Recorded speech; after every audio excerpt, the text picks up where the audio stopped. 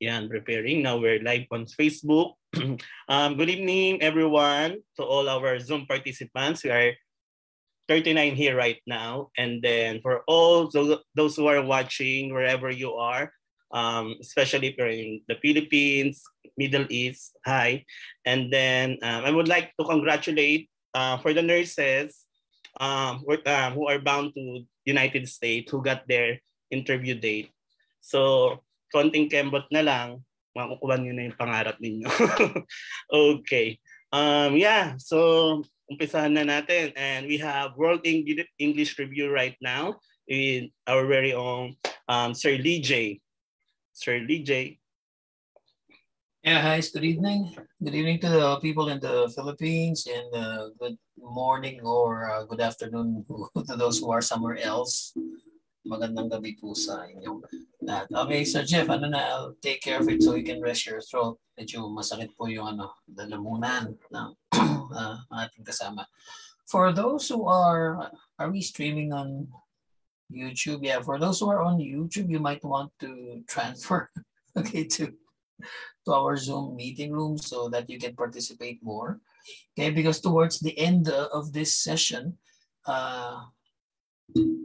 okay, for those who are on FB, all right, yeah, what do you call this? I'm gonna be giving you the chance to share your answers to some speaking questions, and if I have time, I'll give you corrections, right?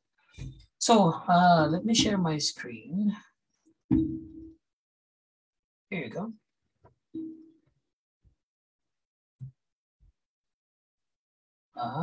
Kita ba? Okay, let me just double check this. There you go. All right. So welcome to our free Ielts lecture for today. My name is Lee from World English Reviews. Okay, I'm certified, got a band 9. Okay, the title of tonight's webinar topic is easy hacks for a better speaking score. Okay. So rules of conduct for this webinar. First of all, enjoy the seminar, okay, and don't hesitate to ask questions while it's free. Your host is an expert on the subject, okay, and information about our review programs will be given, so don't worry, okay, for those who are interested in seeking additional help, okay, magbibigay po kami ng extra information later on. Okay, let me introduce myself first. Again, my name is Lee. I started teaching in 2005. I teach Ielts, OET, English, civil service exam preparation. I also did some training, okay, for call center agents, so newly hired agents po, and I do some part-time work in that industry. My overall IELTS score is 9. My speaking score is 9. I'm civil service eligible. I have a certification from Cambridge CELTA, okay, and I'm not blonde. I don't have a British accent. Don't have a British accent, but I was still able to get a 9 in speaking. So why did I say that? Kasi, if I kung kaya ko with my scratchy voice, okay, and my neutral accent, ibig sabihin kaya nyo rin. I still got a 9, even if I spoke like it's actually twice. Not only I got 9 in 2019, and then I took the test July, so wala pang 1 year, okay? July last year, so 9 din ulit. So it's pretty consistent. Okay. Let me help you with this. All right, there you go. Congratulations daw. Oh, maraming salamat. Okay, but if somebody is teaching IELTS, I think that mas maganda kung naka-9, of course. Okay, a speaking teacher should be at least 8.5 in my opinion. Okay, I hope nobody here enrolled in a place where the teachers are only 6.5, because I do know a few. Okay, so nako, sayang lang pera ninyo. So anyway, maraming salamat po for those who said congratulations. So easy hacks for a better speaking score. Yeah. So ano po yung share ko sa inyo tonight? The first thing that I want to say, okay, is this, okay? If you want to get a better score in the speaking test, or actually in any other test, okay, it's best, okay, if you know, if you find out everything that you can about it. So unang-una yung format. Alam niyo na ba yung format ng test? Okay, testingin nga natin. Okay, so how many minutes is the speaking test? Type your answer in the chat box. Tignan natin kung may prior knowledge na. Oh, perfect. Okay. Usually people say 15 minutes because, narinig daw sa ibang tao. It's actually not. It's only 11 to 14 minutes. Yun na. Sabi ko, somebody says max 15 minutes. Actually, hindi po. Okay? It's only 11 to 14 minutes. It cannot, finish before 11 minutes. At hindi siya pwedeng lumabas ng 14. In fact, most examiners will finish it at around 13 and a half. Hindi po pwedeng mag 15 minutes yan. Okay? Yeah, but I do hear that, from time to time. All right. Okay. Here's more some more information. Okay, so it's 11 to 14 minutes. It's a one-on-one interview. Okay, and of course, guys, it's recorded. Okay, if your test is still following the old, style. Okay, yung face-to-face, okay, you and the examiner in one room, then they'll be using an audio recorder. Okay, however, in many places, especially here in the Philippines, ang ginagawa na nila is called VCS. Okay, so it's video call speaking. So what they do is, you won't be in the same room as the examiner. So pupunta ka sa venue, you still need to go to the venue, but the examiner will be somewhere else. This is to avoid, of course, infection. Lalo na lakas ng COVID. Okay? So what they do is they use a program that's similar to Zoom. Okay? Then they will disinfect your room, your seat, everything, your table, the pens that you're going to be using. Then they're going to give you a very nice headset, a very expensive headset. Okay? Sa sobrang ganda niya, parang katabi niyo lang yung examiner ninyo. Okay, so you're gonna be wearing a headset. Okay, so it's just like having a Zoom meeting, a one-on-one Zoom meeting. Okay, now, what else do you need to know about it? Okay, so this interview, okay, the Ielts interview is divided into 3 parts. So part 1, part 2, part 3. Ano po yung significance ng mga parts na to? They start, with easy to answer questions, and then it gets more and more difficult. What's the purpose of this? So that they can see, your upper limit. Okay, one thing you need to remember is this.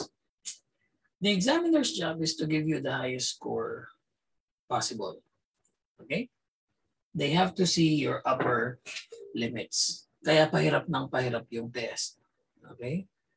For instance, if an examiner thinks, that you deserve a higher score, hihirapan niya yung tanong.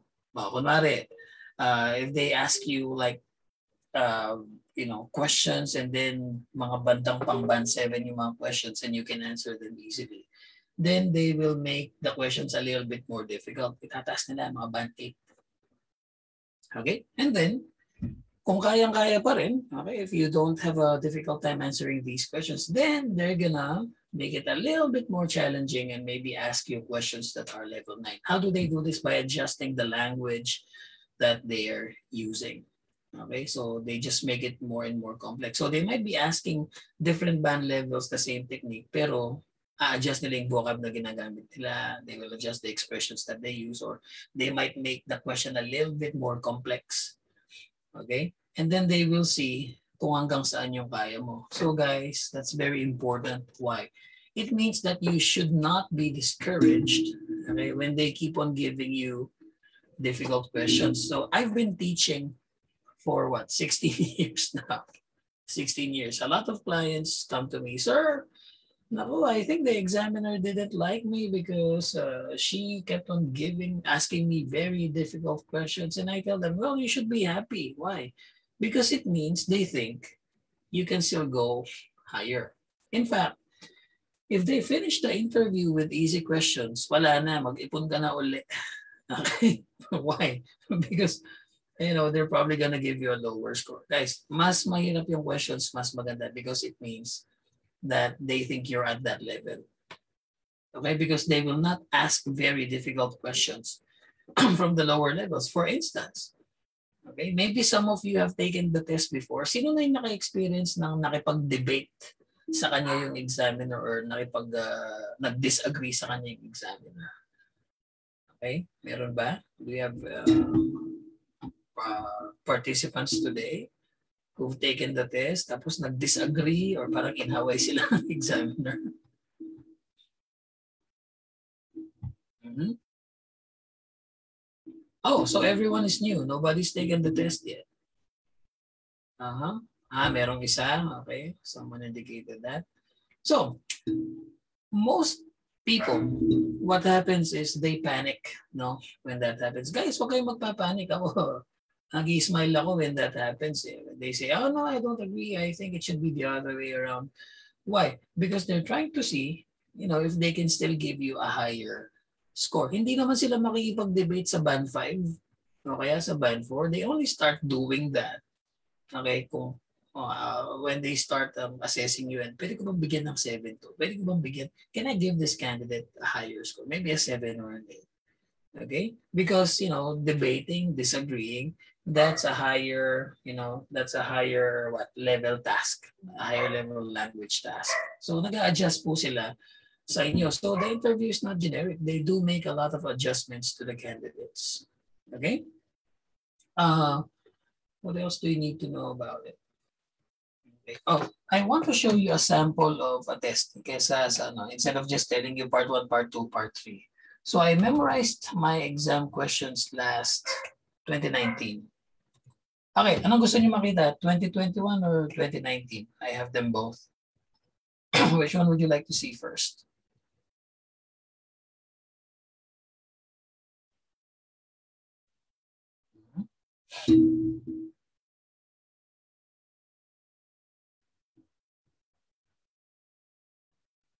I check, am I on mute? Both? Recent, mahirap yung both. Recent na muna. Let's take a look at my most recent exam questions. You can take a screenshot if you want. Okay.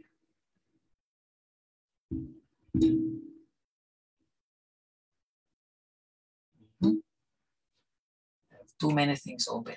Okay, wait lang po. Okay, let's close this. There you go. Okay. Share screen.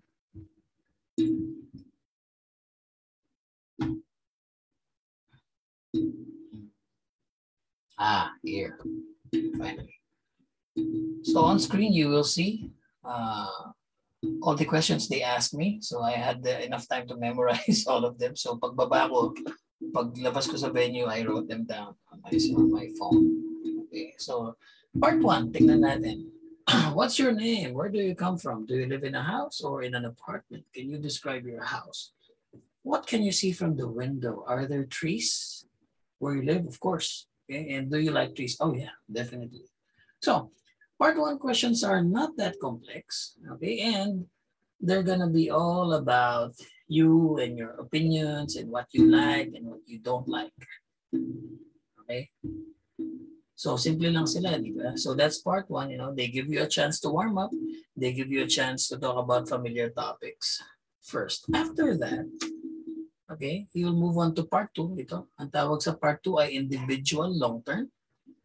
Okay, they call it a long term because you're going to be speaking for a long time, a longer amount of time compared to parts 1 and 3. Okay, paano ba to? So they usually print them out on cards, or if you're taking the video call speaking test like they do here in the Philippines, they will just show you that on screen. Okay, and nothing else. Wala kang ibang makikita, just that one. Okay, then they will give you 1 minute to think about your answer.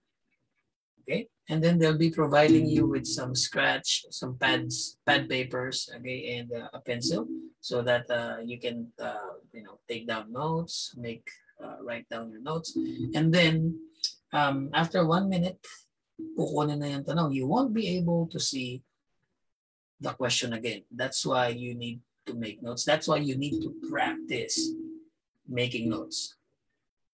All right, and after that, the examiner. Okay.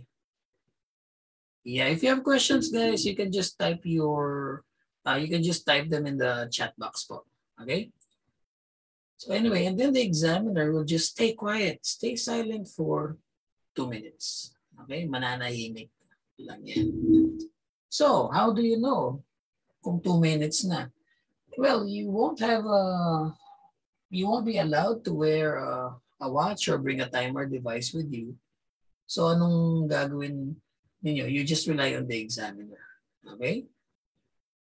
Just keep on talking until they interrupt you.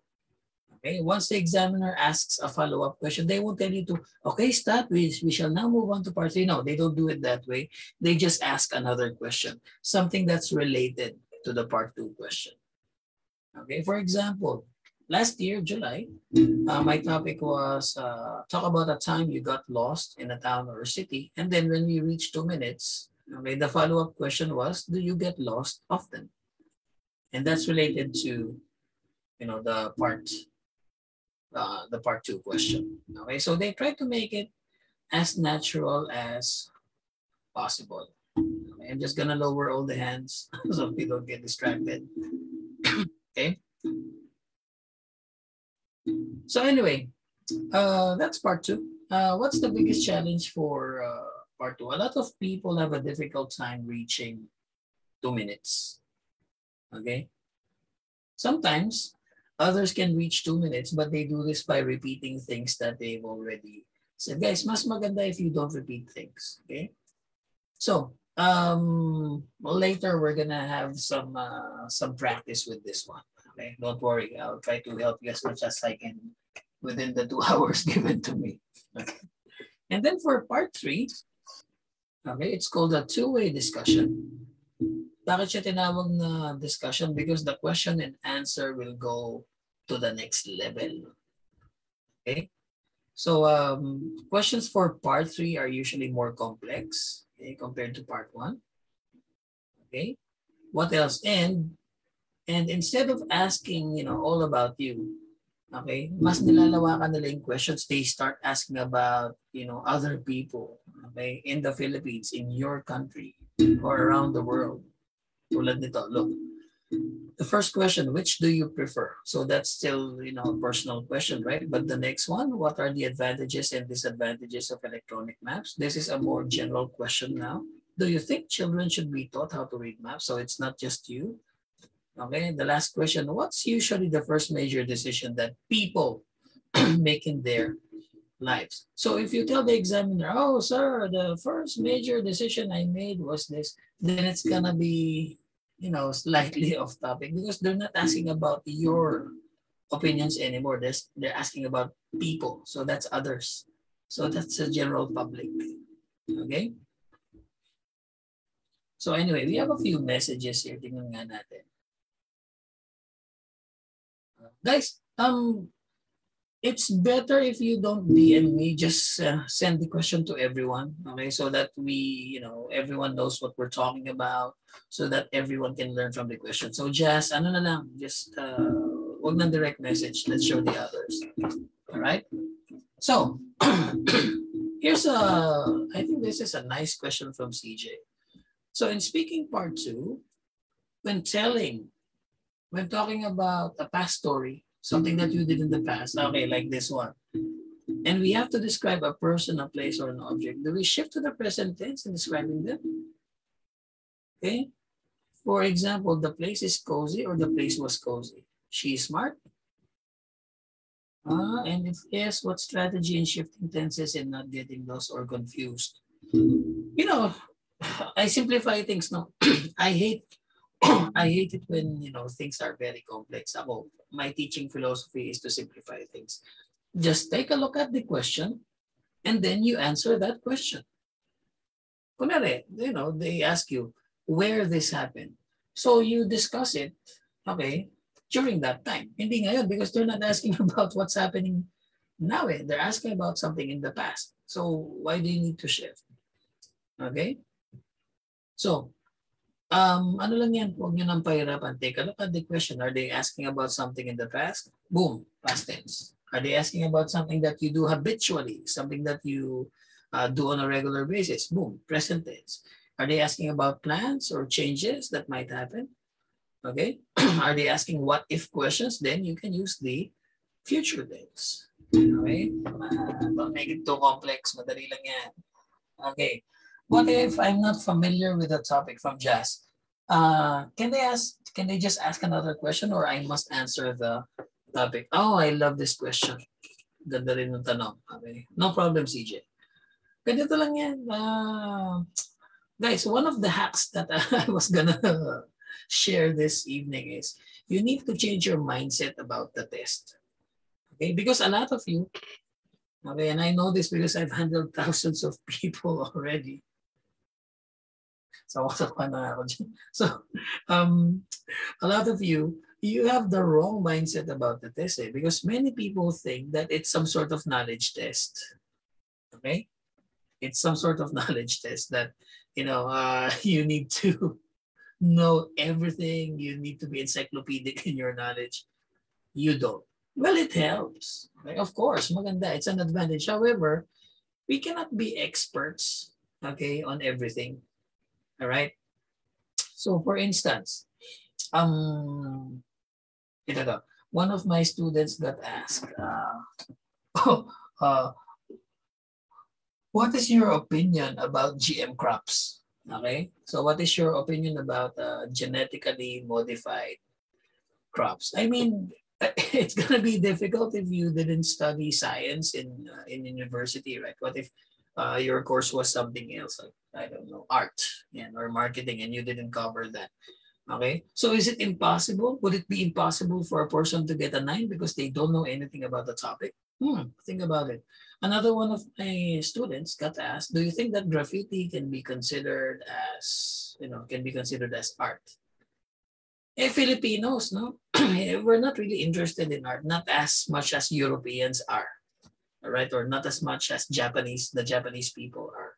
So paano mo sasagutin yun? It would be unfair for them to expect, okay, to expect you to be experts on everything. Alam niyo, pwede niyo namang sabihin na ganito you know what? I studied marketing in university and we didn't cover that topic. So I don't really know much about genetically modified crops. So you know what? Maybe I need to do a little bit more research before I'm able to give you a good answer for that. Okay? So ano pa? One of my students, okay, ito yung sinabi niya. Guys, ito, verbatim to kasi right after sinabi niya sa akin. So siya yung tinanong about graffiti. So ito yung naka-9 to this student got a 9. So sabi ng examiner, do you think graffiti can be considered as an art form? Sabi niya, I don't know how the hell I'm supposed to answer that. Okay, I studied nursing and and I'm a Filipino, so honestly, we're not very interested about art. So I don't know how to answer your question. Boom, back, 9. I was really surprised. Okay, why? Because he was just the third, maybe, or fourth student of mine who got a 9. Of course, 9s are rare.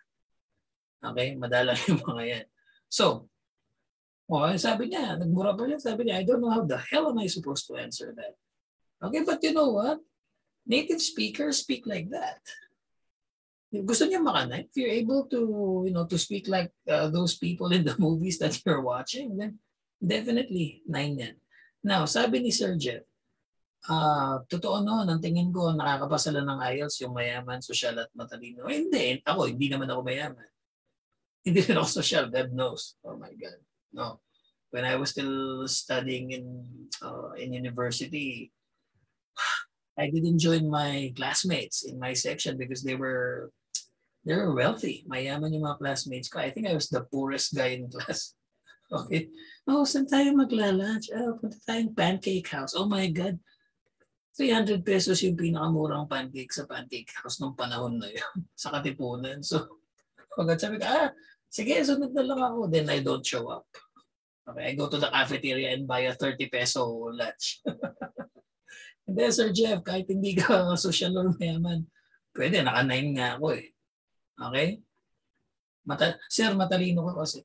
I didn't get any honors, I think my last academic award was grade 3. Okay, didn't get anything in high school. Okay, didn't get anything I was the Dean's Lister in Ateneo, normal student lang. Okay, so hindi rin, tama ka Sir Jeff, you don't need to be rich, social, or matalino. Okay, as long as you know what to do about the test and you have a good teacher, you can pass this test. Okay, other questions pa? From Carla San Andres. Okay, is it fine to use often? Joke lang. It's okay to use some of these words from time to time. Okay, but not every sentence. Oh, I'm doing it. Right? Well, I guess it's fine because they still gave me a 9, right?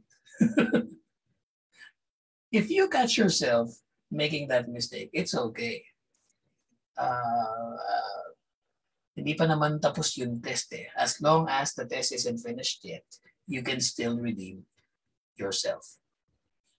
This reminds me of Senator and Presidential Manny Pacquiao, diba? When he was just starting out, whenever he had an interview, he said, and it's like every sentence he was saying it. However, he improved. So he's still saying it now, but it's not as frequent as he did in the past. Ako personally, ang lagi kong sinasabi is, guys, okay, what else? Yeah, and in the past, I usually said actually. Okay? But I guess during the test, I'm able to fix that because, give me a perfect score. Okay. Next from Trisha. How many sentences is recommended for answering? Is 2 to 3 sentences enough? Trish, 2 to 3 sentences is okay for part 1. Mm-hmm. I don't think you should answer 5 or 6 sentences for part 1 because the questions are easy. I mean, what's your name? That's the first question. You can answer that with 1 sentence. But the rest of them, try for at least 2. Okay, where do you come from? Huwag naman 1 sentence. Philippines. Huwag naman. At least 2 sentences. But where do you come from? Do you need to answer that with 4 or 5? That's too much. Okay? Yung part 3 naman, ito, it's on screen, right? You can see it. And which do you prefer, maps on paper or electronic maps? What are the advantages and disadvantages of electronic maps? I'd probably say 2 sentences for advantages, 2 sentences for disadvantages. So 4 to 5 sentences naman ako for part 3. So yung 2 to 3, that's for part 1 lang, Ma'am Trisha. Okay, next. Okay lang yan, Sir Jeff. Actually, I like your message. Okay, no more questions. Magtanong lang kayo. I'll answer them as soon as I can. So let's continue. What was I talking about? So this is the sample test. Okay. And part 1 will take what? Depende. Sometimes, it can be as short as 3 minutes, can be 4 minutes. Definitely part 3 will take the longest time because of the complexity of the sentences. 5 minutes to 6 minutes. So let's move on to the next one. We have a question here. Noted. All right, no problem. So know the format of the test, any test, not just the Ielts test. The next tip that I can give you is, since you're taking a speaking test, you have to be familiar with the sound of your own voice. So we have a lot of participants tonight. We have how many people in this room? Let's see, where's the list? We have over 60 participants. So how many of you have tried getting your cell phone, recording yourself, recording your answers, and then listening to it? Maybe you can just raise your hand like this, do a reaction. Mhm. 3 people, okay. Or so the rest of you, you haven't tried it? Ah, naku, sayang. You know, you have these wonderful mini computers. They're mini because they're small, but they're actually quite powerful, no? If you have a nice phone and you're not using it to improve your speaking performance, sayang naman. You spend like 40,000, 50,000 for that phone. Okay, you can use it to easily improve your performance, your score in the Ielts speaking test. So if you haven't done it, do it tomorrow. Okay. In fact, if you're practicing with, I think you conduct some group practice. You invite each other to practice, right? In IFNG. In fact, I would suggest that you record your practice sessions. Maybe not the whole thing, but just the parts that you'd like to listen to, so that you can study it. Nothing can beat, listening to yourself, hearing your own voice. Mhm. Um, your voice sounds different. The way that you hear it and the way other people hear it, I think it's because of the vibrations in the bones, something like that. So it's better if you know how other people hear you. Why? Because you're not going to be grading yourself. You're going to be graded by an examiner. Also, if you record yourself and then you listen to it, you will probably notice many of the most common mistakes that you make. For example, words that you mispronounce, words that you always use, words that you use repeatedly, or maybe you'll notice some of the words that you don't paraphrase. If you haven't been recording yourself, you're missing out. Gamitin niyo po. Sayang. And hopefully, you won't just do it once. You'll do it regularly, like maybe 3 times a week, because you don't need to practice for 1 hour each time. You can practice for as little as 10 minutes or 15 minutes. So start doing it. Maybe the best way to do it would be to set a reminder, set an alarm so that you don't forget, or if you're using planners, which are very nice, actually a study planner, then you can take note of the days or of the time slots that you'd like to use to record yourself. Gamitin niyo po, sayang naman. The next tip I'd like to give you is this. You should know how to adapt to the person giving the score. Sino ba yung nag-score sa inyo? Is it yourself? Or is it another person? It's another person and it's the examiner. And you know what? There are certain patterns to people. And if you tell them, alam niyo naman to, politicians do this all the time. If you tell people what they want to hear, they tend to have a better opinion of you. And in the IELTS test, it can translate to a better score. So ano ba yung profile ng mga examiners from the information that you've gathered? So let's see.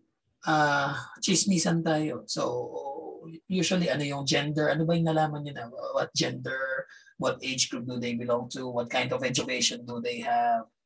What do you think are their opinions on certain topics? Palagay niyo. Doon tayo sa edad. How old do you think most examiners are? Are they 19 years old? Are they 24 years old, 25? Palagay niyo po. Type your answer in the chat box. 20s? Ako. I don't know any examiners in their 20s. The youngest one I know, oops, hula lang, okay. 30s. I teach in a Korean company base, and I have a lot of clients in Seoul. So the feedback I get from my Korean students is most of the examiners in Korea are in their 50s. Okay, 50s, even 60s. Most of them are men. Most of them are white. Because I've never had a student who told me my examiner was Korean. Mukhang madalang. Right? But we're talking about the Philippines. How about in the, for those in the Middle East, the feedback that I get from my clients there is a lot of examiners are expats. It's rare to find an Arab examiner, right? How about in the Philippines? I think most of your guesses are right. No? They're from 40s to their 60s. I would say probably the youngest is they hired examiners recently. So I saw a few younger ones, but most of the ones that I know who've been there for a long time, they're a bit older, about my age. 40 to 50 would be like the median age. Okay, so next gender tayo. Do you think most of them are men or most of them are women?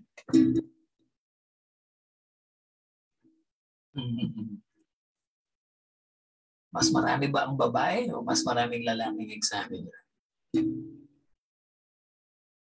In the Philippines, most examiners, well, this is my, I don't have a comprehensive list, of course, but the ones that I've met, because I conduct workshops, with with examiners, almost 2 or 3 times a year, except during the pandemic. Most of them are women. In fact, how many male examiners have I met? I've only met 3, and I've been doing this for 16 years. The rest of the ones that I've met, they're all female. Is that important? Yes, it is important because you can use it. You can use it to come up with answers that they will like. For instance, if I ask you a quick session lang. If the question was talk about a historical figure that you admire, sinong i-mention nyo? Can you type it in the chat box? The first one that comes to mind. Sige, historical figure. From any country, of course, and from any year.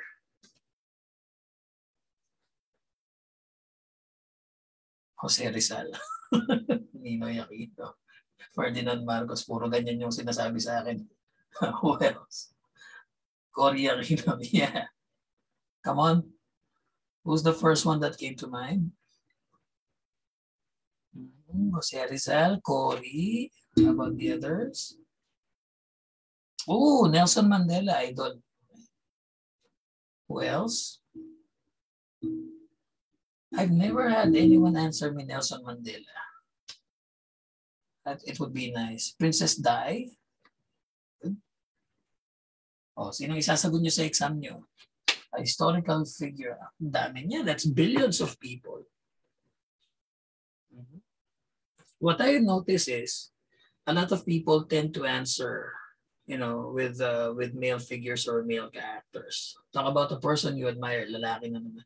You know what? If my examiner was a woman, I'd mention a woman.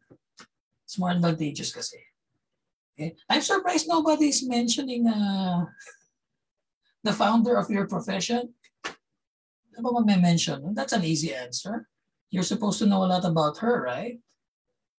Okay. Si Ma'am Florence. Yeah, Florence Nightingale, right? Yeah, that's the first one. If I were a nurse, yun yung unang sasagot. Okay. If your examiner is female, what kind of answers would they like to hear? Okay. Oh, Mahatma Gandhi. That's what I answered. Okay. That was my last one of my exams. I think my 2019 exam. Talk about an intelligent person that you admire. I answered Mahatma Gandhi kasi kakabasa ko pa lang ng something about him. Right? So, you can actually tweak your answers, okay, to what the examiner likes. If you think a little bit about them, instead of just focusing on you, observe. Di ba? Tingnan nyo, she's older than me, she's well-educated, probably not religious. Oh, she seems like she lives here in Manila. I'm gonna talk about Manila traffic. I think that was one of the things that helped me get a 9 in my last test because talk about Talk about, what's the question again? Talk about a time you got lost in a town or in a city. I've gotten lost in many places, but I decided to talk about getting lost in Makati because I knew that there was a good chance that the examiner shares the same experience with me. So you know what? I was able to make my examiner laugh. Buong part 2, ayun, napapa-smile na yan. And then, she couldn't help herself tumawa. In fact, they're not supposed really. They're advised against showing too much emotion during the test. Pero hindi niya napigilan. Alright? So if you can make your examiner laugh, if you can anticipate what kind of answers they'd like to hear, ay, plus points na po yan. For example, one of the rotating questions, rotating because sometimes it's there, sometimes it's not, but every year I have clients, I have students who get asked this question. Talk about a law. Okay? Talk about a law that you, talk about a law that you think is good, or talk about a good law in your country. In that way. A lot of people talk about environmental laws, which I think is good. Because educated people tend to be more aware about environmental issues. So magandang choice yun. But if my examiner, okay, was female, I would probably talk about what's this? The VAUC, the Violence Against Women and Children's Act pa rin ba siya o law na siya? I'm not familiar. I don't know kung law na siya, but it was created a few years ago. And yeah, violence against women and children. And it's favorable to you. And it's very modern and it's very progressive. And your examiner will probably appreciate that answer, lalo na kung babae yan. Right? So that's one of the hacks that I can tell you. Try to build build a picture of the examiner in your head and then anticipate what answers would they like, because it's easier to get a good assessment that way. Okay? Next tip. Tip number 4. Admit ko lang si Casey. There you go. Tip number 4. One of the things that really hold back people from a better performance in the test is shyness. So my tip number 4 is forget about your shyness. I know it's easier. It's easy to say, difficult to do, easier said than done. But if you're serious about getting a good score, you try it. There are some techniques that you can use to maybe help you avoid that shyness a little bit. The first one, inimbento ko lang tayo. You won't find them in an official reference or a textbook. So I just created these schemes. The first one, I call it the movie star method for those aspiring actors and actresses out there. Natry nyo na ba? Have you tried the movie star method? You're shy because you don't want to reveal things about you. You don't want to open up. Everybody has that. At some point in our lives, we have that feeling or we have that attitude. But for the Ielts test, it's not very constructive. So what do? Imagine you need to bring out the inner actor in you. Imagine ninyo that the test, imagine ninyo that the person taking the test is just a role, just a character that you're playing. Mas may lalabas ninyo ngayon yung mga answers na yan. Okay, try it out so that if you don't want to be held back by your shyness, come up with a persona, come up with a different personality. Remember, the answers that you give in the Ielts test don't need to be 100% true. Okay, let me repeat that. The answers that you give in the Ielts test don't have to be 100% accurate or 100% true. And sometimes, if you give them your true answer, it might be boring or it might not get you the answer that you like. For instance, here's another common question in the Ielts test. Talk about your dream house. Talk about your dream house. And I know a lot of Filipinos would say, Oh, I'm a simple person, so I just want a small house because we are not many in the family and it's easy to clean. Okay, pwede na. If that's what you really want. However, if you give that kind of answer, you won't be able to show the full extent of your vocabulary and of your of these terms that you know. Hmm? My mentor, the person who really taught me almost everything that I know about the Ielts, an Australian guy by the name of Bob. Ang sinasagot niya lagi to that question is, "Oh, mate, I like to try living in a castle, maybe for a year." O titira daw siya sa kastilyo. Totoo ba 'yun? So, is that true, Bob? No, it's not. Sabi niya. Why would I live in a castle? Pero sabi niya, I gave that answer because it will allow me to use terms like a moat. Okay, moat. Are you familiar with that term? Let me type it. Do you know what a moat is? There, I put it in the chat box. Moat. This is the ditch. Moat. Mangga. Hindi, joke lang. This is the ditch that they dig around castles. Tapos pinupuno nila ng tubig. So if there are people, if there are enemies attacking, it would slow them down. Then you can hit them with arrows or whatever defenses that you have. If you said, I just like a simple house, hindi mo magagamit.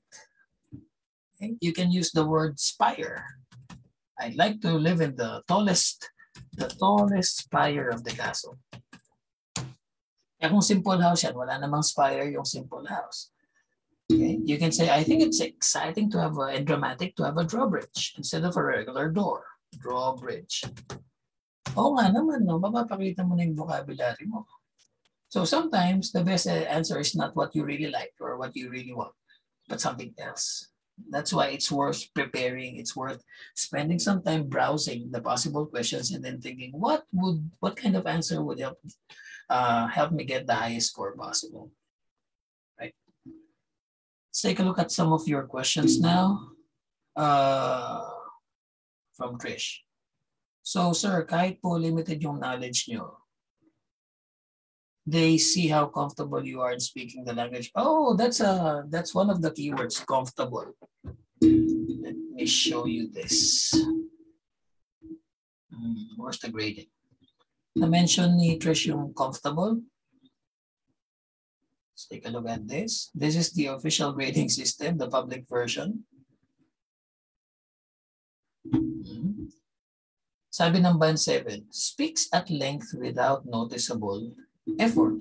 So yes, if you can show the examiner how comfortable you are, then mas mataas yung score ninyo. That's at least a 7. Right? So what does that mean? Comfortable or without noticeable effort? It means that you're not struggling with your answer, that you don't have too many long silences. Does it show in your face that you're having a hard time? So Trisha, yeah, that's a good comment. Show them that you're comfortable. And then from Nomer, sir, is it too much to put emotions as you answer? Oh, another nice comment. One of the easiest ways to increase your score, okay, is to use your face when you're answering, to use your hands when you're answering, to use changes in pitch, changes in tone, changes in volume when you answer. In short, sir, Nomer, mas malinaw yung mensahe, okay, at mas mataas malamang yung grade if you put emotions into answer. Too much emotion? I think for most of the people I interview, kabaligtaran eh. A lot of people, when you start interviewing them, they turn into robots. They start sounding like the typical reader in church. Sabi, first reading, a reading according to the book of Genesis. In the beginning was darkness, and then God said, let there be light, and boom, tarat, there was light. Guys, you're talking about the creation of the universe. So shouldn't there be more more excitement in your voice? Diba? Karamihan nung nagtetest. Kaya nahihirapan sila. because they don't use their emotions. You know what? If they ask you to talk about what to talk about visited a city that you visited, and you're telling them about your happy experiences, alam nyo gawin nyo, mag-smile kayo. Why? Even if the examiner doesn't look at you, maririnig nila yung smile. Remember, in communication, the bulk of the message, okay, is transmitted by how you say it and not really exactly by the words that you say. Importante paano mo sinabi. Okay? Two people can say the same words, but if they say it differently, magkaiba yung mensahe. For instance, here's an example.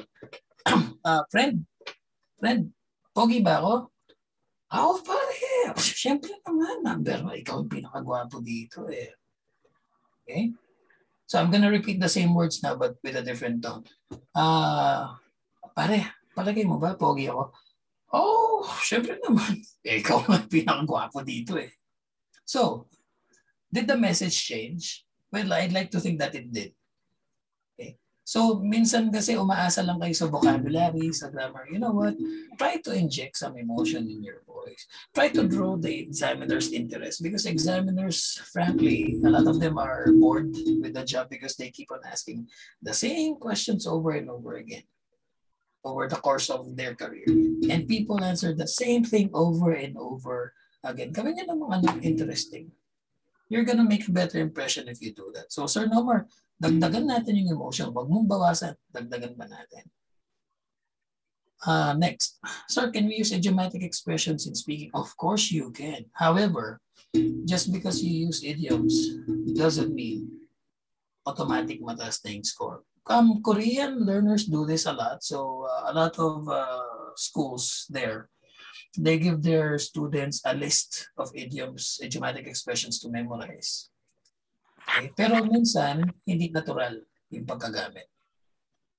Okay? If you're gonna use idioms, make sure that it's the perfect topic, it's the perfect opportunity to use that expression. Kasi pag pinilit ninyo, instead na maging 7, bababa sa 6. Yan. And you know, it's actually, according to research, it's impossible. Hindi naman impossible. It's very, very, very, very difficult to speak in English without using idioms. In fact, some studies have come have come up with this conclusion that every second sentence that English speakers say contains some sort of idiom or idiomatic expression. I don't even teach it that much to my students, but a lot of them still get 7. So later I'm gonna tell you what I teach them. So, pwede po bang gumamit ng idiomatic expressions? Oo naman. Make sure you're using it properly and it's not forced. Next. Thank you. Noted. No problem, no problem. Just type your answers and I'll answer right away. So, balik tayo sa shyness. So, just pretend that it's a role that you're acting. If you're not comfortable with that, there's another method, and I also use this one. It's called the giant robot technique. Yeah. Have you watched Voltes 5 or Daimos? For the younger set, have you ever seen Power Rangers? So they get inside this giant robot and then they control it from the inside, right? So kung mahihain kayo, one way that you can get past that barrier is by imagining you're a small person and then you're inside here. Okay, that this face, okay, that this body, this facade is just a giant robot that you're controlling. That the real you is hidden away, okay, inside here. You are safe inside and you're protected by this space. In that way, kahit magkamali kayo, you're just gonna laugh about it. And that's one more thing. If you make a mistake, even a major mistake in the test, you have 2 main options. You have other options, but 2 main options, all right? First one is to get embarrassed, okay? To get depressed, to react in a negative way. Okay? The second option is to react in a positive way. How? By just laughing about it. Mas maganda, oh my God, sir, I'm so sorry, Mr. Examiner, I made a mistake. You shouldn't act like that. You should just laugh about it. Oh no, wait. Let me change that one. I think that's a bit off topic. Let me see. Oh, it's like this. show them a positive face instead of reacting negatively, because the way that you act, the face that you show affects other people, because ano tayo eh, people are social animals. We can affect other people just with our answers, with the way that we present ourselves. So react positively even if you make mistakes. Next, next hack, how to improve quickly. Get good practice partners. Make sure that the people that you're practicing with have some knowledge about the test, and they can really help you instead of pulling you down. Because if you practice, if you're intermediate level lang, and you practice with people who make mistakes all the time, you might start thinking that the mistakes that you hear are the real answers. Baka imbis na ma-improve, okay, bumaba pa yung level, baka sumama pa yung grammar, baka maging limited yung answer ninyo. Okay? I've met some clients in the past who tell me, sir, I practice with my daughter. Okay, that's nice. Is your daughter taking the Ielts test? No, sir. So how does she know what to ask you? Diba? Parang, maybe it's better if you join a group like IFNG. It's readily accessible and it's open to everyone who's interested. And then you find people who have the same goal as you have. You find people who know a little bit more about the IELTS rather than a 12-year-old. Ma'am, gano'n po katanda yung anak niya? Sir, actually magaling mag-English kasi bata pa lang nanonood ng YouTube na Peppa Pig, ganyan. Pero ngayon 12 na siya. Guys, the IELTS test wasn't designed for 12-year-olds. It's designed for college, at least college level people.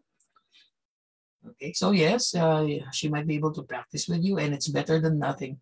But if you have better options, please do so. What else? Make sure that the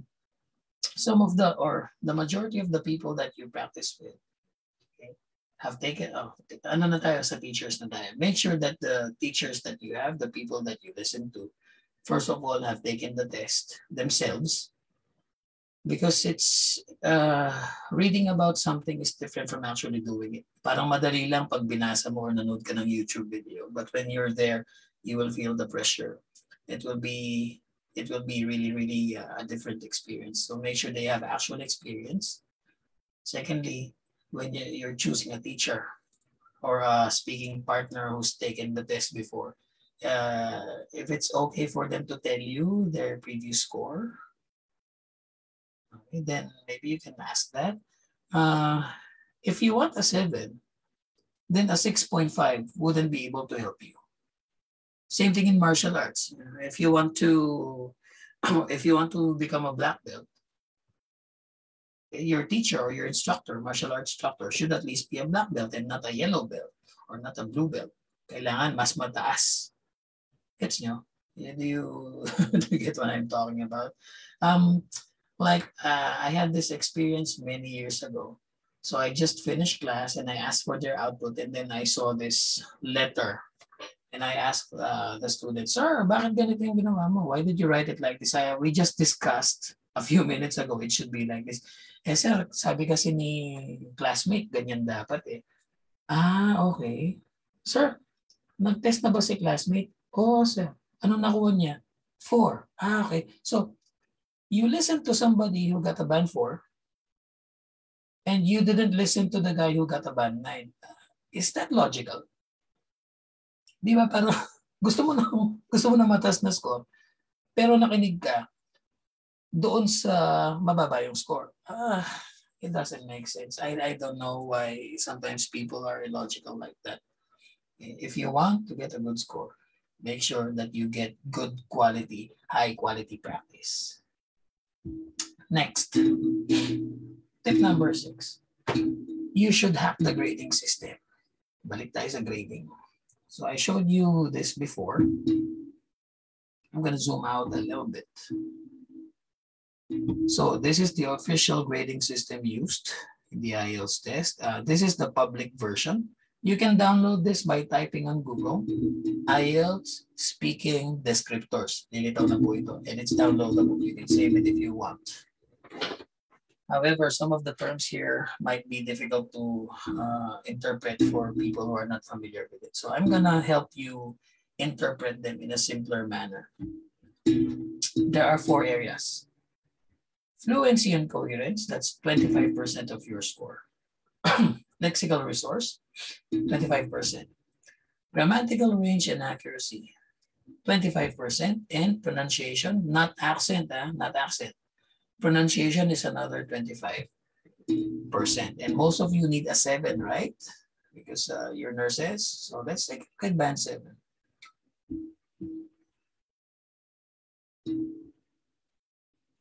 So here, there are 3 bullet points, band 7. But to make things easier to understand, I want to focus on, we have time. Okay, we have time. So I'm gonna cover all of them. The most important one for me is this. Speaks at length without noticeable effort or loss of coherence. What does this mean? Don't give short answers in the Ielts test. In real life, in our everyday lives, we can give short answers. Did you enjoy your breakfast? Yes. Did you encounter a lot of traffic earlier? No. Short answers. But this is a speaking test, so you cannot do that. You need to give more detailed answers. That's the first condition. Speaks at length. What if you keep on giving short answers? What happens? Let's take a look at band 6. Is willing to speak at length? At least willing siya. Okay. How about band 5? Usually maintains the flow of speech, but uses repetition, self-correction, and or slow speech to get going. So you can be too slow. Number band 4, cannot respond without noticeable pauses. So if you pause all the time and you have so many long gaps and long silences, baka band 4 na lang yan. May speak slowly with frequent repetition and self-correction. 4 po. I don't think anyone right now is at this level. Most of you are probably 5 or 6 right now. Okay, but with a little practice, you can get to a 7. So how do you do this? Give longer answers. Make sure that your answer has a follow-up. Next condition. Speaks at length without noticeable effort. So na-cover ko na kanina. Even if you give a long answer, but the examiner notices that you're struggling a lot, then it's still not a band 7. It should sound natural. So paano yun? Paano magiging sound natural? By repetition, by doing it every day. I mean, if you only practice once, you're speaking once a week. Do you expect to become an expert with that? I mean, varsity players, for instance, they practice twice a day, 5 to 6 times a week, once in the morning before class, so at 5 a.m. And then again, after classes, mga bandang 6 or 7 in the evening, nagpa-practice na naman to get better at their sport. And what about you? What about speaking? Even in your jobs in nursing, if you only practice taking the blood pressure readings once a week, edi mabagal yung improvement. Nothing can beat repetition. I prefer saying repetition rather than practice. Okay? So guys, dalasan nyo naman ng konti. Huwag naman once a week lang or once a month lang.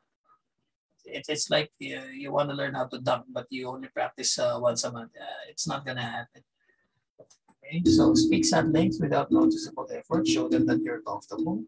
Try to be as natural as you can.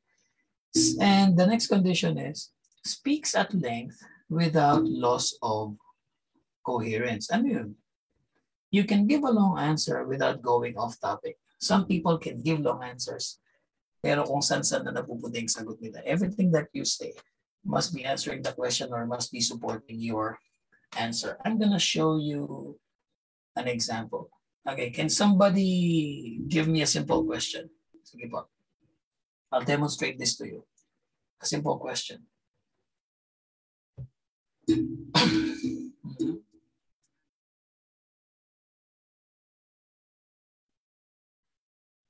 Okay, yeah, sure. Let's use that one. Guys, just share your questions or your chat with the whole group. Don't send me a DM, please, so that everyone can learn. All right. So let's get one of these. Oh, where do you come from? That's easy. And it's a very common opening question. Probably I'm from the third. Philippines. I'm from the Yes. Philippines.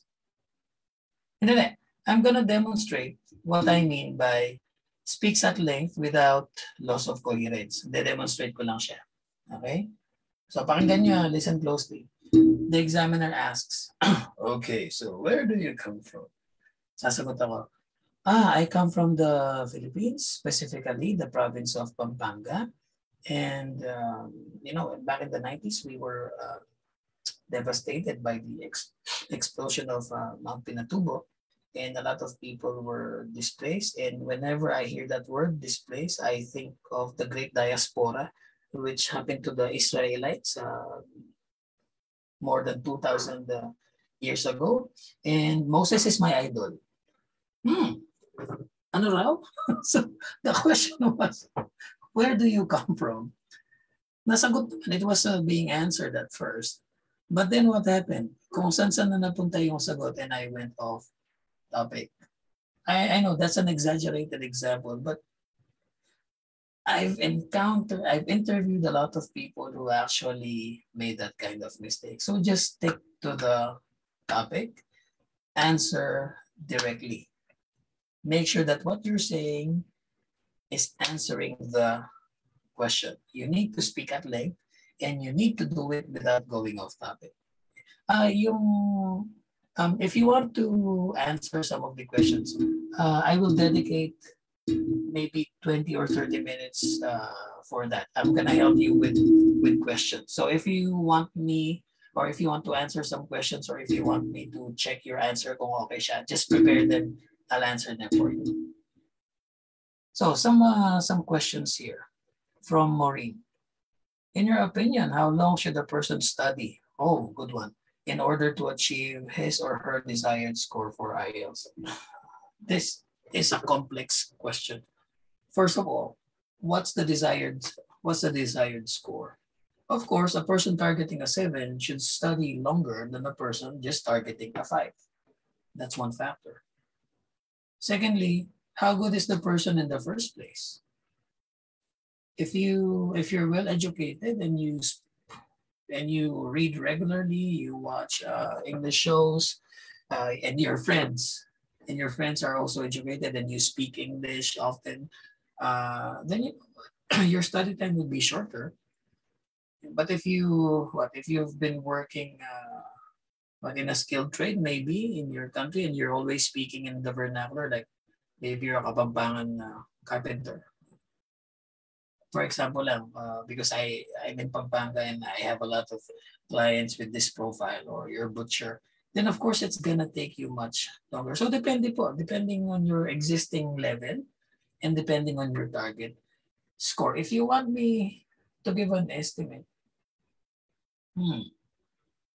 I've read a study a long time ago from Cambridge, and it says that it takes about 6 weeks to improve by a little bit, maybe by 0.5.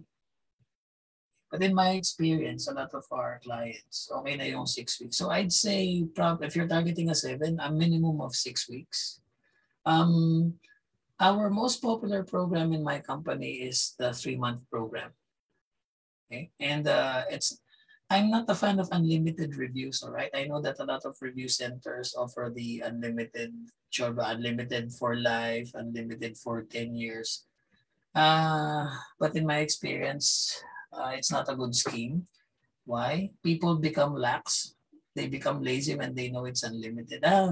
Magpa-practice na lang ako pag malapit na yung test. Okay? If you really want to succeed in something, give yourself a deadline. Okay? And Ma'am Maureen, I'd suggest at least 6 weeks. Taking into consideration, maybe you have a job, you have a 12-hour shift, you have 3 children, you go to church regularly. Kasi as adults, ang daming natin ginagawa. There's so many things that demand our attention. So the busier you are, the longer your preparation time should be to give yourself enough time to dedicate to these activities. Okay. Next question. How will I attack IELTS? I have like 50 days for preparation. 50 days, that's almost 2 months. Oh, yeah, that's good if you have 50 days. First thing is you map out your review.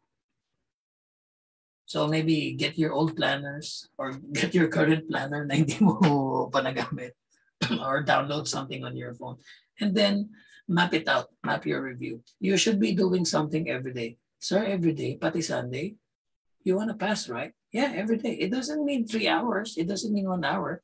It can be as little as 15 minutes as long as you're doing something every day. And then you map it out. What are you going to focus on Monday? What are you going to focus on Tuesday? For my students in the room right now, I see some familiar names. Okay? If you want help, if you want me to help you with planning, what topics to study on each day, what time to do it, how long to do it, then please tell me during our one-on-one consultations. Tulungan ko kayo. We'll map it out on an Excel chart. All right?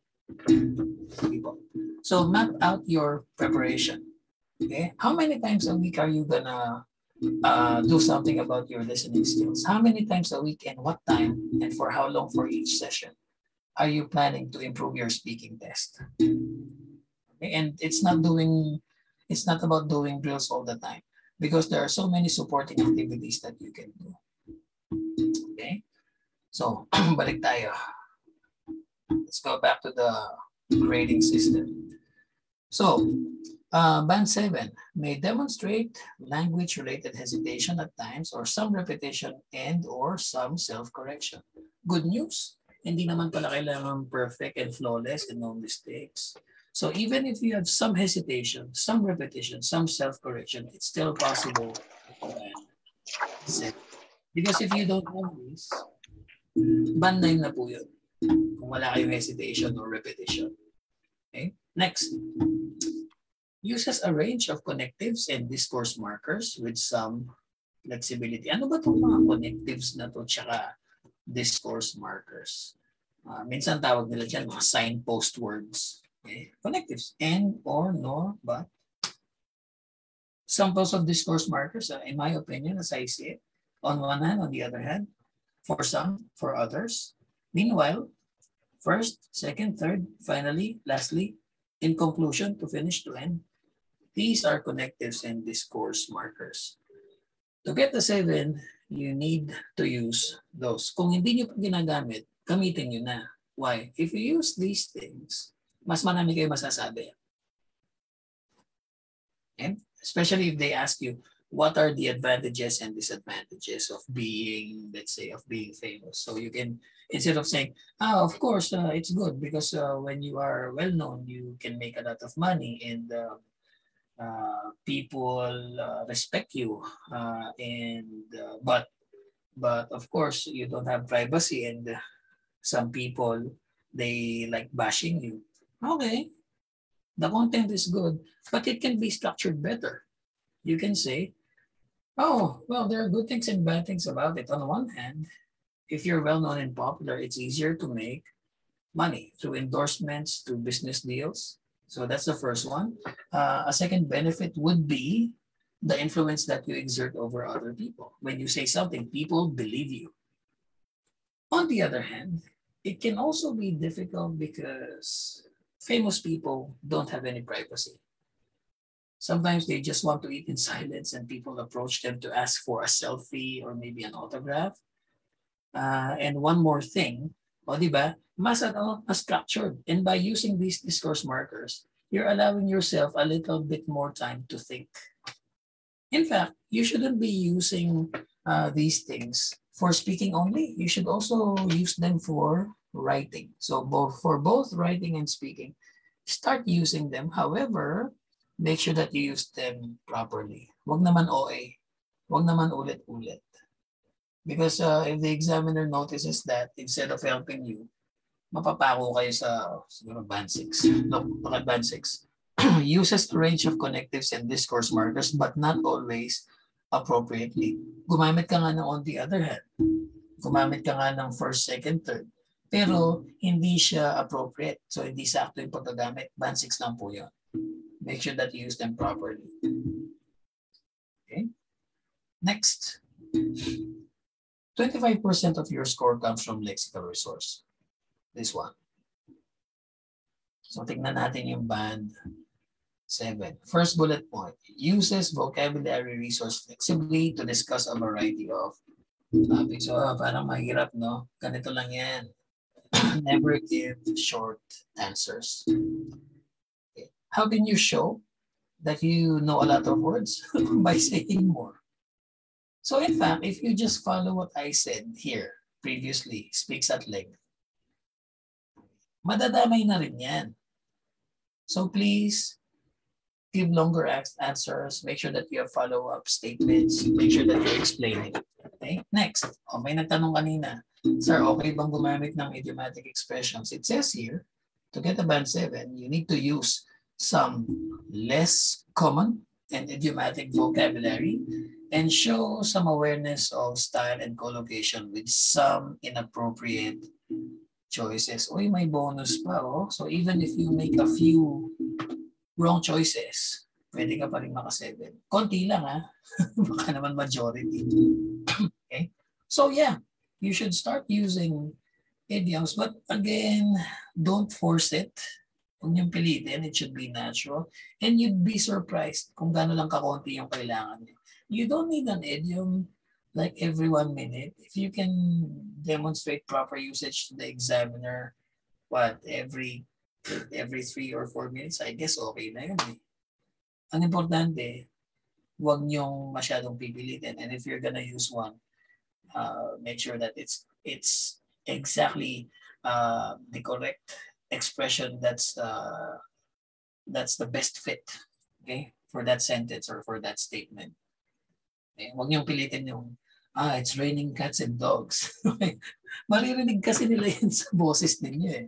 Pag pinipilit niyo. If you haven't practiced using it, then huwag niyong gamitin sa test. So, paano namin magagamit itong mga memorize namin idiomatic expressions sa test? Well, practice saying them. Because if you just say them for the first time during the test, madyajahe kayo, mahiya kayo. It's like speaking in English in public for the first time, nakakadyahe. Dahil wala kang practice. So if you want to use this, practice saying them out loud. Okay? Make sure that you record yourself saying them. Ano ba itong style and collocation? Just say things properly. Kunwari, ano yung tama? Black and white or white and black? Siyempre, black and white. O, ano yung tama? Cookies and cream o cream and cookies?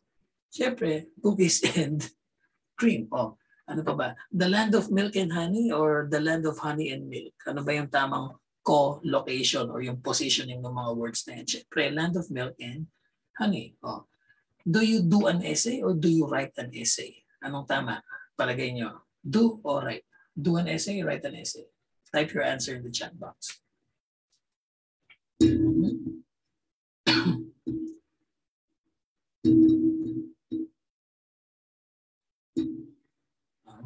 So ano po yung tamang collocation? Do an essay or write an essay? Ano ba yung madalas nyo sabihin? Very good. Yeah. Okay. So ang kapartner ng essay is usually write. You don't do it, you write it. A lot of speakers kasi pag walang maisip, puro do. So you need to find the correct partners for your words. Right? And most importantly, para sa akin, ito yung pinaka-importante.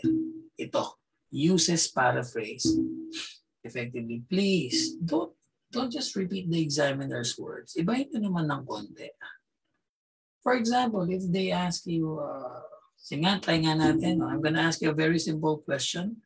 If you want me to give you feedback, sasagot nyo, type nyo lang sa type nyo lang sa chat box. So, very simple.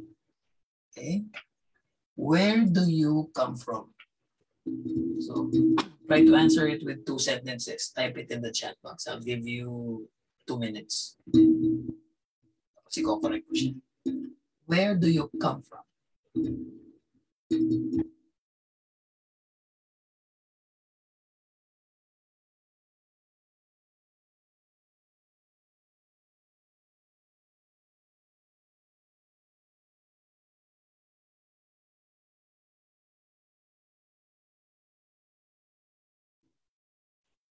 Ang galing naman nito.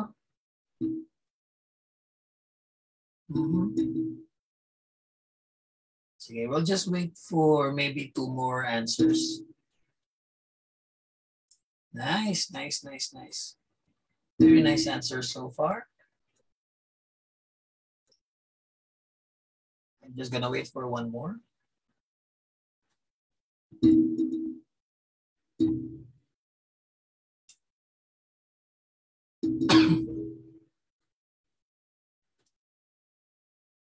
Okay, let's stop right there. So a lot of people, ang sinasagot nila, where do you come from? Ang sasagot nila, I came from. First of all, yung tanong, present tense, where do you come from? Tapos sinagot mo, I came from, medyo off siya. Not the best way to answer it. Okay? Huwag niyong gawing came. Kasi present tense, ginawa mong past tense. Okay? Tapos, yung iba naman sa inyo, siguro, naisip niyo agad, I come from the Philippines. I come from Dapitan. I come from Makati. I come from Bulacan. Okay? Halata ng examiner na di ka nag-paraphrase kasi where do you come from? I come from. Magaganda itong mga sagot ng ibang participants natin. Let's have a look at them. The first one says, I was born and raised in Porac. Nice. Paraphrase to. Tapos may follow-up pa. This is a municipality in the province of Pampanga. However, the second sentence can be a little bit more informative.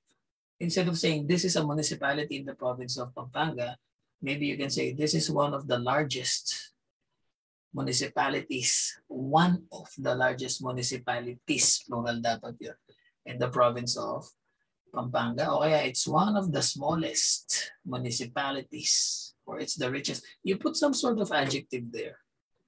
Okay, Trish? Does it need to be true? Hindi. It's for the purpose of getting a higher score sa vocab. If you can include something interesting, mas maganda. Pero this is a very, very nice starting point. Second one from Rodelyn.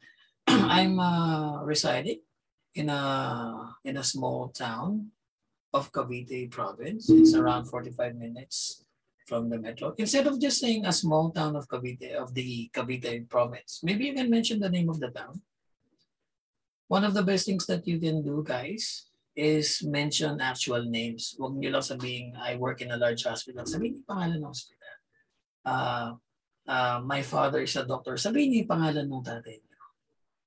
Okay, my father, Rolando, is a doctor. Mas maganda kasi it's a more complex sentence structure.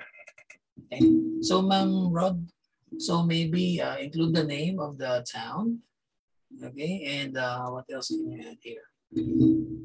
Instead na, kasi ang tinatanong hometown, you might be residing in a place but you don't consider it as your hometown.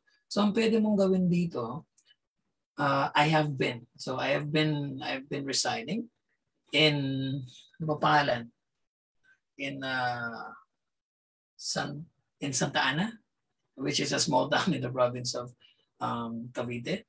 I've lived there all my life. Ayun, hometown mo nga siya kasi buong buhay mo, doon ka nakatira. Okay. Next, from Pam. My birthplace is known as the business capital of the Philippines, which is Makati. You have to make this a little bit more natural. Maybe you can say, my birthplace is Makati. It's a very large city in the Philippines and it's known as the business capital. Unahin niyo muna yung pangalan. Mas natural yun. My birthplace is Makati. Huwag niyong idulo. Next. I'm from Dapitan City. That's another nice answer. Walang I come from. Okay. One of the major cities. Very good. Last but not the least.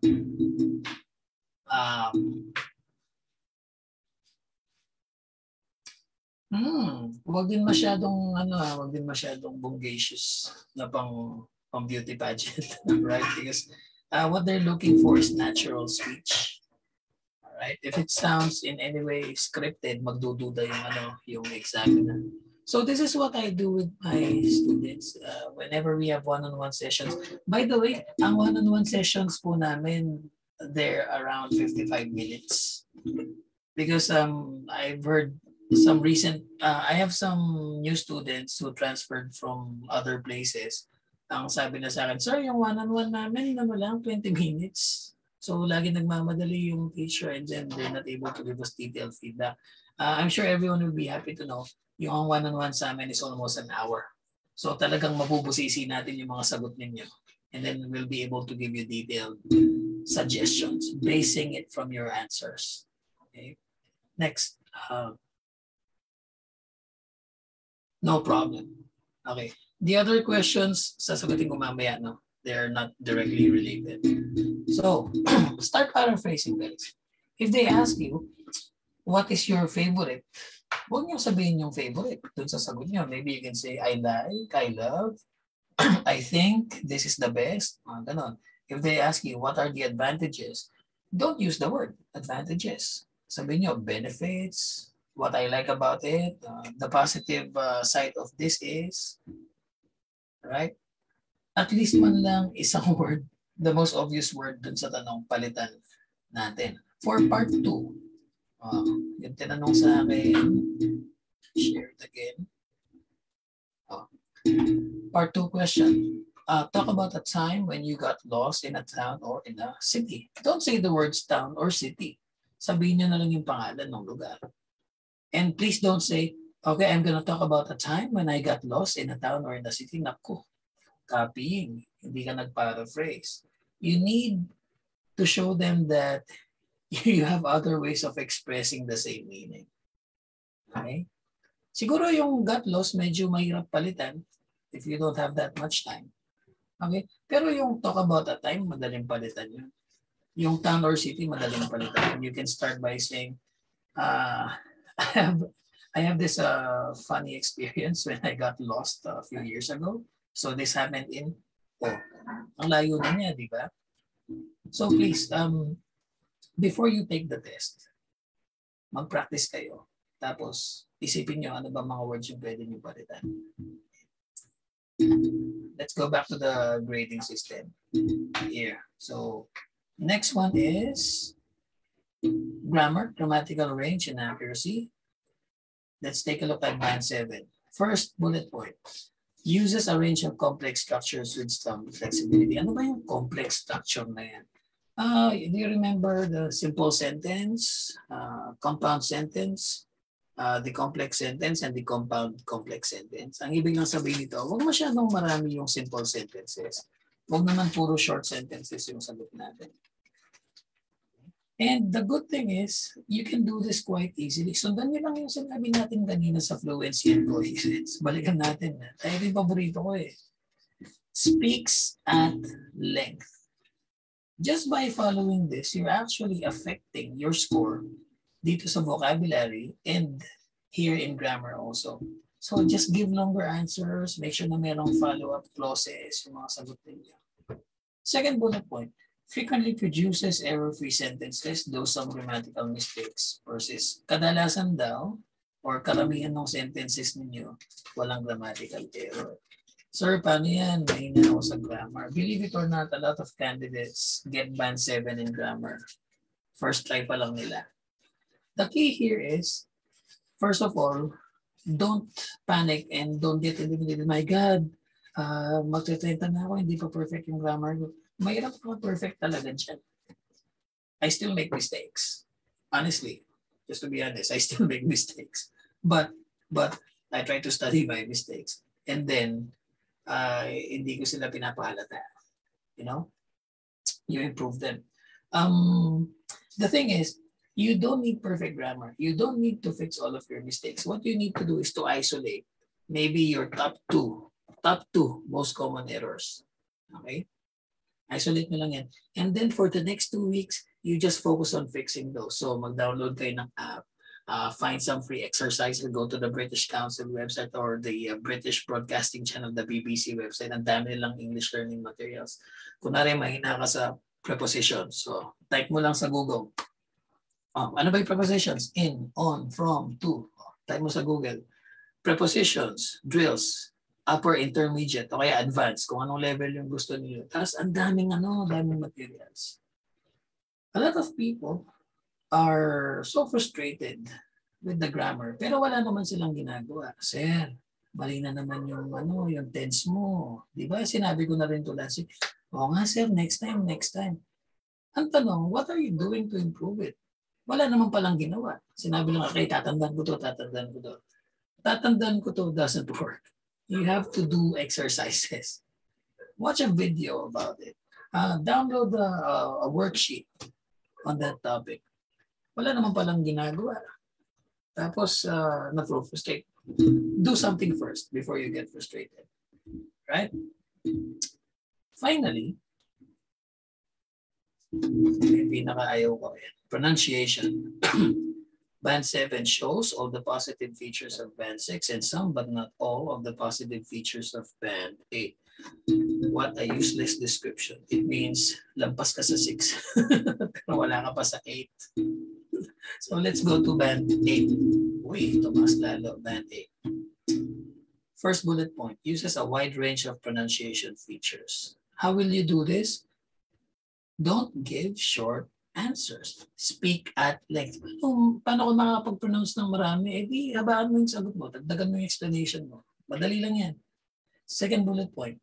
Sustains flexible use of features with only occasional lapses. Example, the F and the P problem. This is common among Filipinos, right? So kunwari sinabi mo, cellphone, cellphone, cellphone, cellphone, cellphone, cellphone, cellphone, cellphone, cellphone, cellphone. May lapse, di ba? Mali yung pang 7. But you were able to demonstrate that you actually know how to say it. Okay? And naglapse ka lang. That's still an 8, according to this. Okay? So as long as you can demonstrate that you know how to use, how to say the sound properly, kahit magkamali ka ng isa or dalawang beses, okay lang. Why? Because you've already demonstrated it. Acceptable siya with only occasional lapses. Okay? And the third bullet point, ito po yung pinaka-importante, is easy to understand throughout. Madaling intindihin, hindi ng sarili mo, ng examiner. Right? So, huwag bubulong. Make sure that you speak with a loud enough volume. Okay? Don't speak too slowly because the examiner will get bored. Okay? So speak at a comfortable rate, and I'm not advising you to speak faster than what you're comfy with. Okay? Because if you speak too fast, what happens? You run out of things to say, you mispronounce things. Dapat sakto lang, speak at your comfortable pace. All right? Don't speak too slowly, mahirapan silang intindihin ka. Here's a related question. Malaki po ba yung effect sa score when you tend to say even if you speak at length? Kasi napansin ko po na ganun ako. Of course, if you use it too much, like every sentence na lang meron, it will affect fluency and coherence. So your goal now is to minimize it. When you notice that you're about to say it, just swallow it.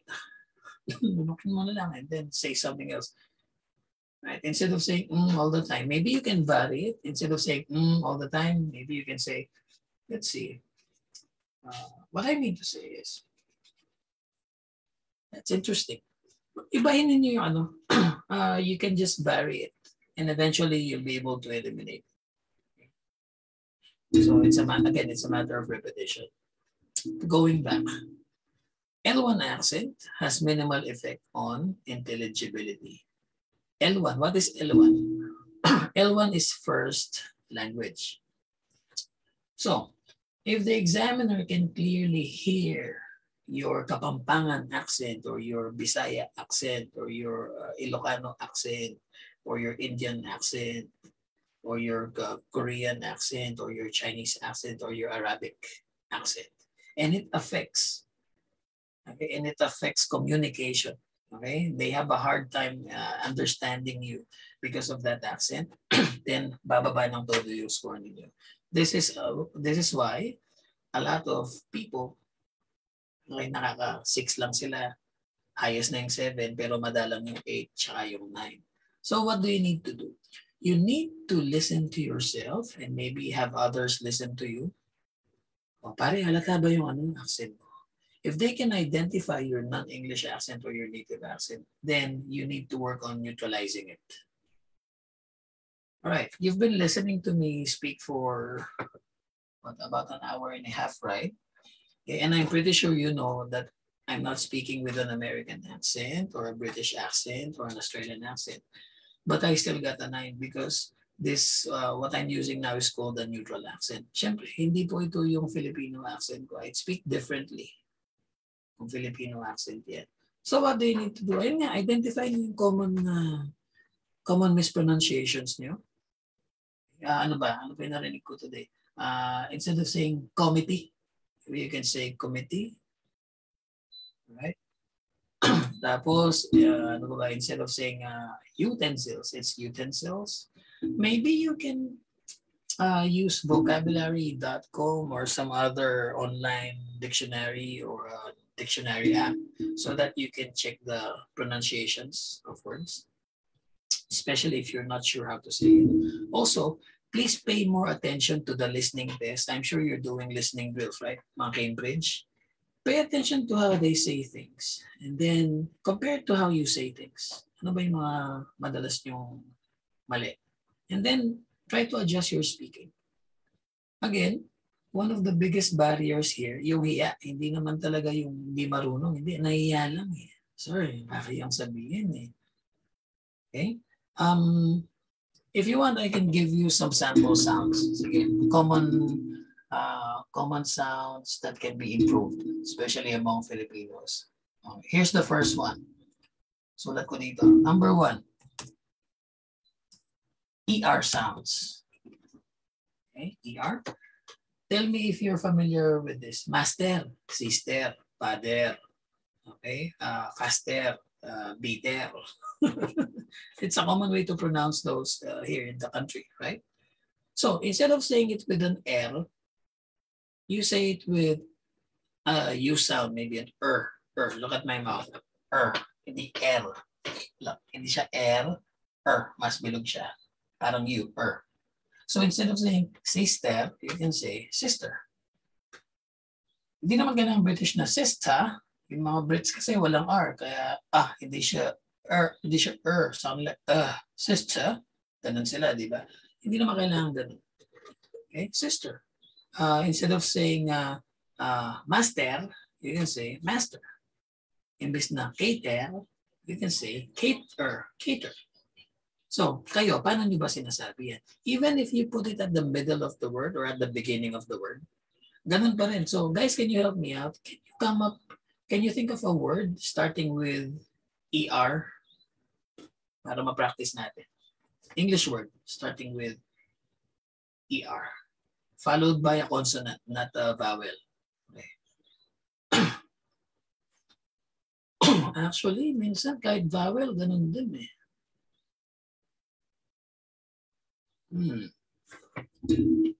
Okay, maybe I want the ER at the beginning or at the middle of the word. For example, this. Ayan. Yung sinulat ko, how do you pronounce it? Do you say terminate or terminate? Yan. Imbes na error. Imbes na ergonomics, you can say ergonomics. Okay, thank you. Ang ganda ng words ninyo. Instead na rather, you can say rather. So, how would you know kung ganun kayo mag-pronounce? Record niyo yung sarili niyo or maybe have somebody else record you. Imbes na eradicate. Mas maganda, So that's one easy. Ano tayo, mga call center? Mga call center tricks itong tinuturo ko sa inyo. So that's number 1, the ER sounds. Next, number 2 tayo would be the TION and the SION sounds. Oops. Wait. There you go. Yeah. Do you say it with a do you pronounce it with a Spanish sound? Ano, Sean. Tension, nation. State of the nation. Ganun ba? Migration. Instead of saying it with a Sean, sobrang bilog na ganun. Gawin nyo lang na shan. Okay? Pakinggan nyo ha. Imagination. Situation.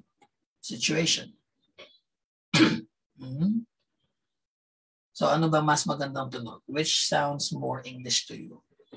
Migration or migration? Position or position? Adjust nyo po yung ano nyo. Adjust niyo yung speaking ninyo. So that's the second sound, institution or institution. Number 3, O sounds. O.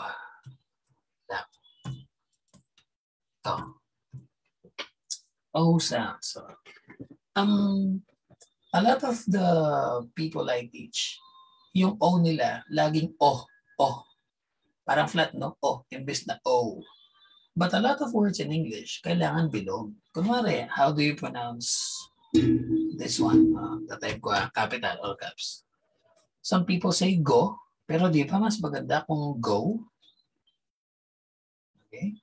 Next word, about this. So or so? Mas maganda, so what?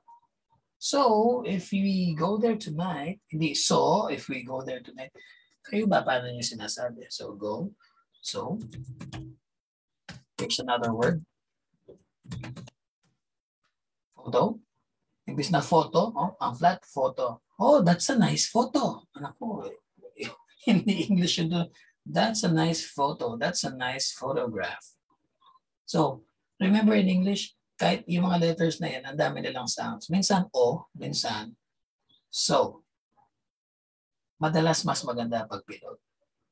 Okay? Kahit na yung mga Tagalog words, pakinggan nyo. Pito, pito. Tunog English pag naging okay. Kano. Oh. So make sure that you can differentiate between these different sounds. Yun nga, go, so, photo, oh.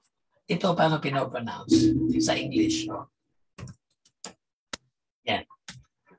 A lot of us, syempre, macho pare. Oo, kung Filipino yung yung sinasabi mo. Pero if you're taking an English class or speaking in English, mas maganda, oh, that's so macho.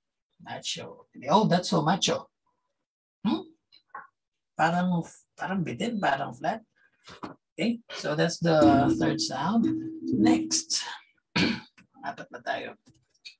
Paano ba sasabihin to? Consonants followed by LE. Sample po. BLE, CLE, yan. Consonant followed by LE. Ano pa ba? Actually, pwede rin RE. So, GLE, TLE, SLE hanggang Z. Okay? Huwag niyong lalagyan ng extra vowel sound. Kunwari, no? Google, GLE yung tulo, Google. Huwag niyo lagyan ng extra Dapat Google lang yan. Google, not Google. Pare, Google me. Okay? Google it. Hindi, Google it. Google it. How about sa basketball, ano to? Anong tawag dito? Okay? A lot of Filipinos would say dribble. Merong extra O sound, dribble. But it's better if you say dribble. Bo, hindi ball. Bo, dribble. It's better to say table instead of table. Instead of saying cable, you can say cable. Instead of saying hassle, may extra E o hassle, it should be hassle. So hassle. Okay, so again, identify your problem sounds. Now, yung mga students namin don't need to do that because we identify it for them. Kami na nagsasabi mismo. And we have a lot more of those. I don't think we have enough time to cover all of them. So, ano pa ba yung kailangan? So guys, if you have an obvious non-English accent, the key here is to minimize it.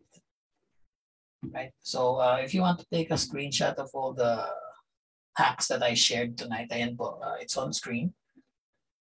Okay, and finally, final na tayo, number 7. Okay. If you truly want to be prepared for everything, yung hindi ka maso-surprise sa tanong, it's best if you write down your answers. If you just practice speaking them, malamang makakalimutan mo. But if you write down your answers, then you'd probably remember them on the day of the test. I'm gonna demonstrate this to you. Ito, gamitin natin. One of the recent tests I encountered. Yeah. Let's choose one. Madali lang yung mga part 1. So let's go to part 3. Okay?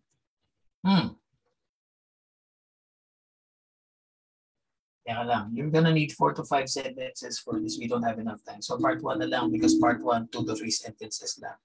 Okay, I want those who are interested, you just type your answer. Okay? Unahin natin to. Who normally does the cooking in your home? So can you type 2 to 3 sentences? Then I'll give you some feedback. I'm also gonna type some samples of my own. Bad samples, actually.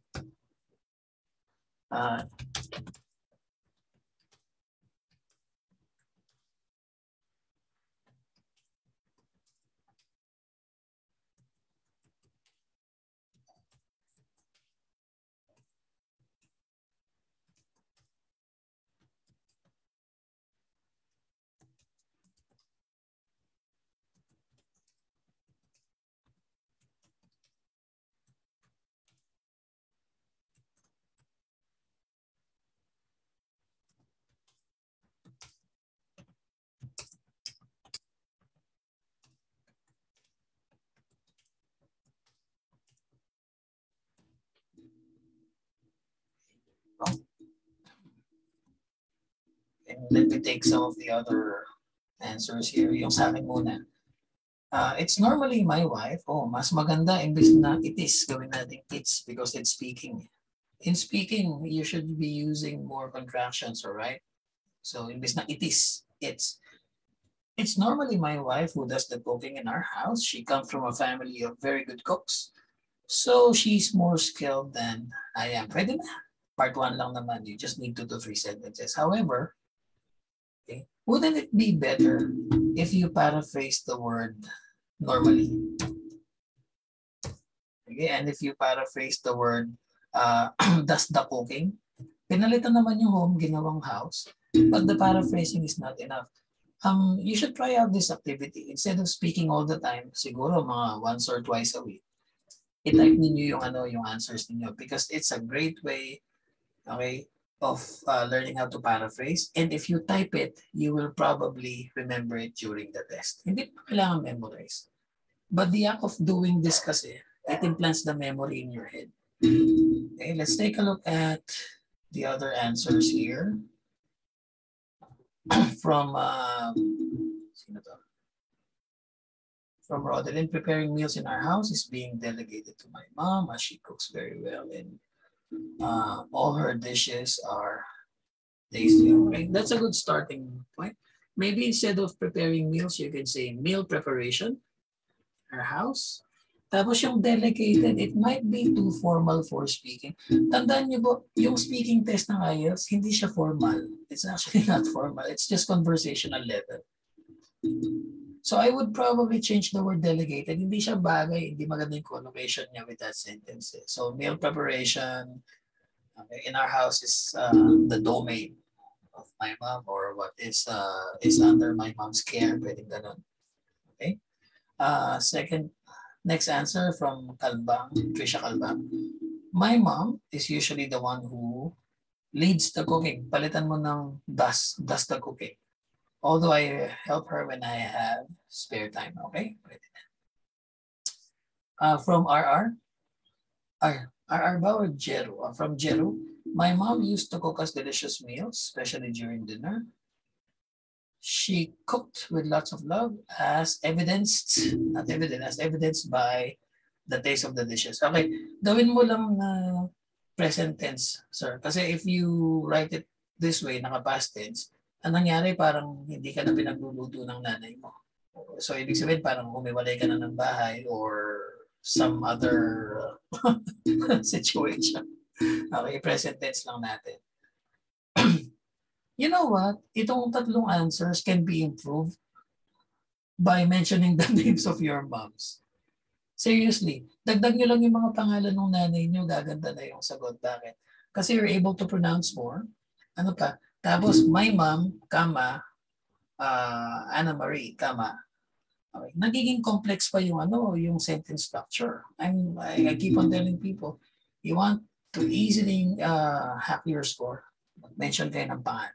Huwag lang my mom, Leia. Sabihin niyo yung pangalan ng taong tinutukoy niyo. That's an easy way of doing. So anyway, for my for my next session with IFNG, I think that's 2 weeks from now. Okay? Medyo iba yung gagawin natin. I'll be asking, well, we'll be doing on-the-spot speaking. So if you're gonna join us, please prepare speaking questions that you find difficult. And then sasagutin natin sila on the spot. Okay, 2 weeks from now. I think 2 Saturdays from now. So on the spot speaking po. So lahat ng mahirap na questions na hindi nyo alam sagutin, i-prepare ninyo, sasagutin ko for you. Actually, we're gonna help each other answer them. Okay? So parang ganito din, just like what I did for the past 5 minutes. Pero it's gonna be our activity for the majority of the 2 hours. Siguro mga 1 hour, 15 minutes, ganun lang gagawin natin. I'll be answering them for you. So prepare your body. All right? So it's almost 11. So I know you've had a long day. You want some rest. So to cap off this session, okay, content promote, mabilis lang po, 2 minutes. Stay with me. Okay, so to finish this session, yan po. My name is Lee. I'm from World English. Why choose World English? Because self-review, okay lang yan kung mababa lang ang target mo. But for the higher levels, you need people to look at your writing work, to identify your grammatical errors, to identify your pronunciation errors. And of course, you want someone who got a perfect score in the test, hindi lang 7. You have access to teachers. Okay, you can choose the schedule. We are a small company, but we're highly trusted. You ask British Council and IDP about us. Hindi po kami factory approach. Kunwari sa writing, yung ginagawa ng iba, bibigyan lang ng model answer. Pag ganito yung tanong, ganito yung sagot. Hindi. Kami, we ask you to submit your own work, and then we give you suggestions based on your own output. So, ini-improve namin yung output nyo, hindi yung may nakahanda. Papa-memorize namin sa inyo. It doesn't work. Okay? You need to base it from your own ideas kasi. Same thing with speaking. We don't give you a script to memorize. We ask you to give your answer first, and then we help you improve it. So, hindi kami factory approach. We have daily guidance through we have a private Ielts study group. Sorry, it's not open to non-students po. Okay? We actually record our lectures tapos in-upload namin doon. It's very flexible. You can schedule an appointment 7 days a week. Tapos yung pong one-on-one sessions namin, they're 55 minutes, not 15 minutes or 20 minutes na minamadali kayo nung nagtuturo sa inyo. And we don't give you any dubious offers na bayaran mo kami, mamagicin natin yung scores ninyo. Ang daming ganong scam sa Facebook. No. Guys, you have to improve your skills anyway. You're gonna live in an English-speaking country. So kami turo lang talaga. Walang shortcut, walang daya-daya. Right? Let's stop with that kind of mentality. Our recent awards. Okay, we were again recognized 2021 by British Council. Number 1 po in Pampanga and top 3 nationwide. And I'm very surprised na nag-top 3 kami because we're just a small company. We don't have dozens of branches. In fact, 2 lang yung open namin ngayon. Pero nag-top 3 pa rin kami. So word of mouth lang po kasi yung inaasahan namin. And we were awarded last November by IDP also. Okay. This is our OET page. So we also teach the occupational English text. And this is our IELTS page. Send lang po kayo ng message kung may iba pa kayong questions.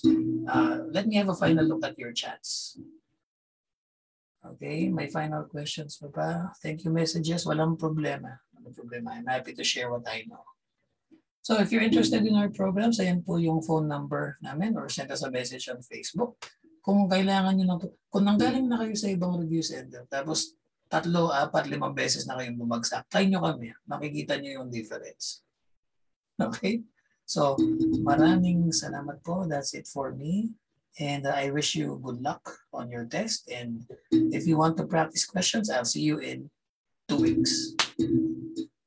No problems. Sir Jeff, ikaw na. Okay, thank you so much, Sir Lee. Actually, may natutunan din ako na it's 11 to 14 minutes pala yung speaking test. Yeah. Sobrang strict sa timing. Very, very strict yan. Yeah. Okay. Akala ko din dati 15 minutes. Okay, so thank you to all participants and our viewers, and see you again next slide. Okay, thank you so much, Sir Lijay and the rest of World English Review. Get well soon, sir. Pahinga ka. Okay, thank you. Bye.